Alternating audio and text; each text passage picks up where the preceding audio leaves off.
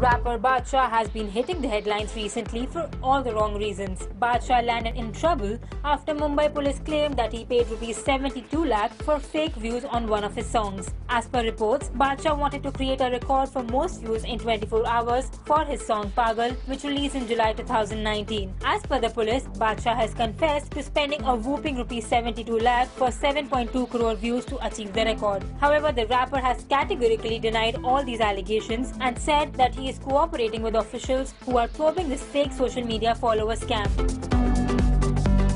Badshah's news has however come as a shock to the netizens and his fans and even the music community. Twitterati reacted strongly to the news and it was flooded with memes in no time.